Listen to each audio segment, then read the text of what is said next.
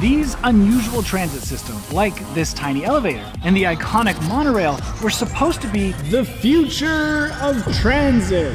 So what happened to them? Well, I realized I'd never ridden on them. So that's what we're doing today, starting here in West Virginia for the Morgantown PRT, which stands for Personal Rapid Transit.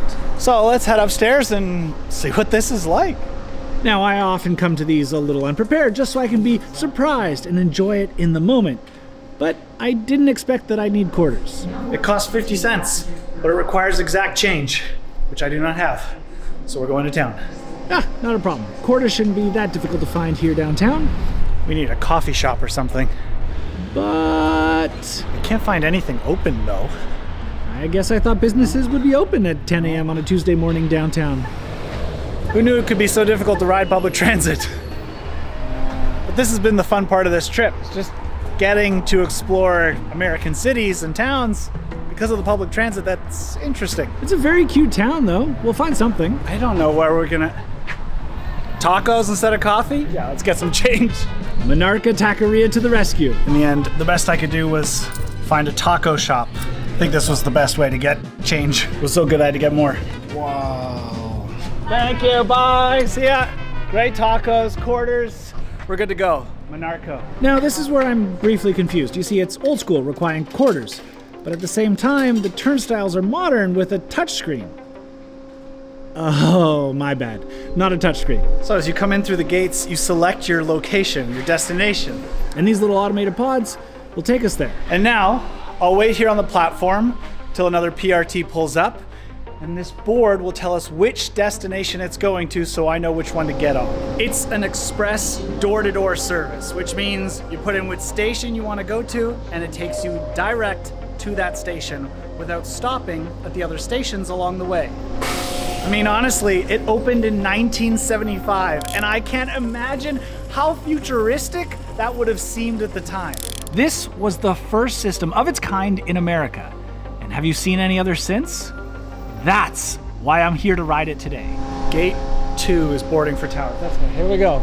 At first, it looks like just a very small metro car, or maybe more like an airport shuttle, but this isn't taking us to the next station on the line. It's actually taking us directly to the station that we selected when we went through the turnstile. So in that sense, it's actually more like an elevator than a metro. As you can see, it's not lightning speed fast either, but it's pretty efficient thanks to the elevated guideway here.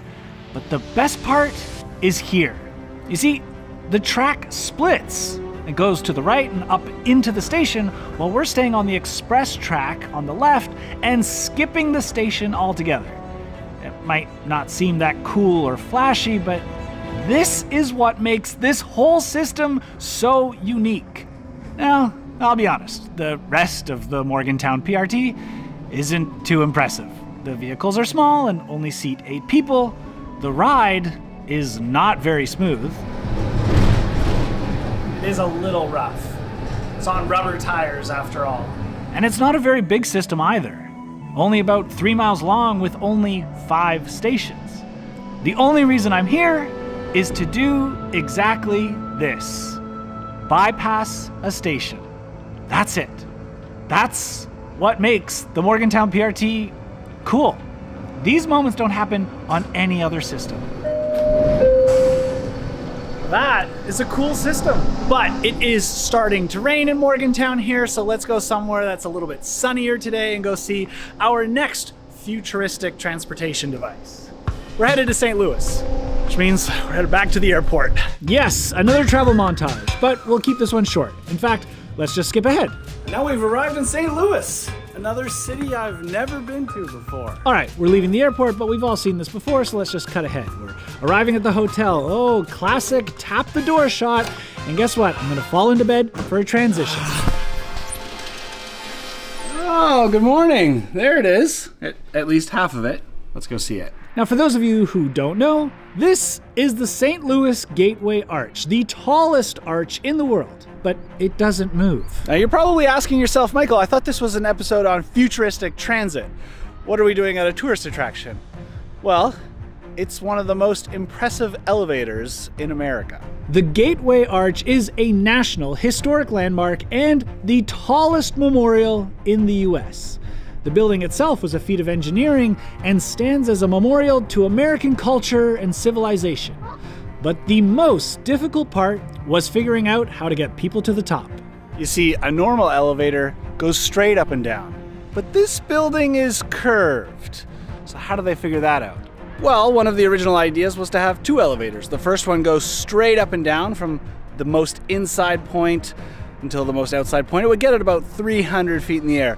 But then you'd have to transfer to an angled elevator that would be much smaller, and that would be a pinch point for guests waiting.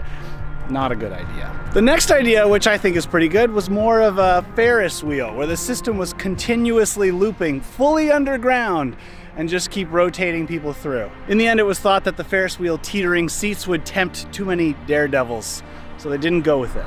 So we're here to find out what system they did go with. This is slick. What I like is the Gateway Arch is a national park, which means this modern elevator is run by the National Park Service. Wow, this is an impressive museum. I didn't expect this. These are just the things you stumble upon when you come to see an elevator. Ah, if this is a model of the arch, they must have a model of the pods too. They went with a combination of the Ferris wheel and the elevator. So these rotate on their own joints and their own capsules, but they are pulled up and down like an elevator rather than a consisting rotating thing. But of course, it's a little bit bigger. This is the builder's wall, and Richard Bowser right there, he was the one that designed the elevator. No engineering degree, just a smart guy. All right down the ramp. Thank you. All the pod entries, very small doors. All right, let's go ride this thing. It's like getting into a space pod. I feel like I'm going to space. It's not very big. It seats 5. I hope you're not claustrophobic. Because the construction and design of this elevator system was so impressive, they put windows in the doors so you can watch your progress as you climb the arch. The glass windows are nice so you don't feel too claustrophobic. I'm going vertical now. It's fun to think that these people in the pod with me have come to see the views from the top of the arch while I've come just to ride the pod. I mean, this elevator was as much a feat of engineering as the arch itself, and I feel like it doesn't get enough credit for that. In fact, some could say the view of the stairs out through these glass doors are ugly, but I think it's a good reminder that, well, we could be walking up the stairs had Rick Bowser not come up with this unique solution. And that's the whole point of why I'm bringing you along on these trips, because these are underappreciated. This elevator doesn't just go up and down like any other. It tilts and then lets go. And now we're starting to angle ourselves along the arch towards the top. Getting narrower now. There is no other elevator like it in the world. You get out onto a stairwell because it gets so narrow at the top of the arch that they couldn't fit the elevators up here. So by having the elevator stop there, they can have more viewing platform area.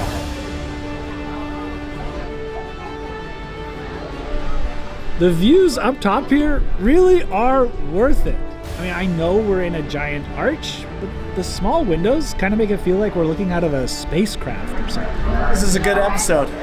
If you're still here with me, that must mean you're waiting for the iconic monorail. All right, let's go to our next city. Off to the airport we go.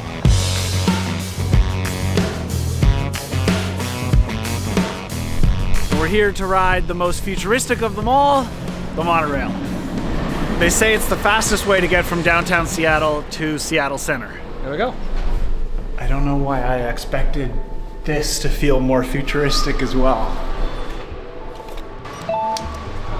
Which brings us to my first ride on the famous Seattle monorail. It's busier than I expected, but it's bright. Look at these huge windows. Love those sounds. Welcome to Seattle Center Monorail. All right, I'll be honest, this monorail doesn't look as futuristic as it once used to. It's rather ordinary. Maybe a little rougher than I thought. I mean, I guess it makes sense. It runs on rubber tires too, just like the Morgantown PRT. And in fact, it only has 2 stations, one at each end of this mile-long track, so it's not a huge system either. Now, there are a few monorails around the United States, so it's not even a unique system like the first two in this episode. I have to admit, for being 60 years old, it's in pretty good shape. It might not be futuristic anymore, but it's still iconic. Transit is about getting people from A to B, and the monorail was a way to avoid traffic by being in the sky. But this whole series has shown transit designers often had to come up with creative solutions for unique problems. Like Amtrak, offering a train to get skiers to a nearby ski resort. Or in San Francisco, where the steep hills required cable cars to be built. And in some places where accessing mountains would be near impossible without aerial trams. Now, whether or not they need to rotate is up for debate. And smaller hills created the funicular to get local citizens up and down on their daily commute. I'm glad I've chosen to come ride them.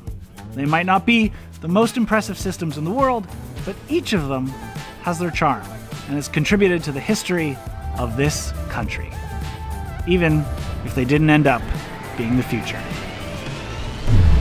And that is where it brings us, the Space Needle. All right, let's go check out the Space Needle. Like the monorail, the Seattle Space Needle was also built for the 1962 World's Fair, designed to look futuristic. That's what we're here to see. And it did, at the time. Time for the elevator, up over 500 feet.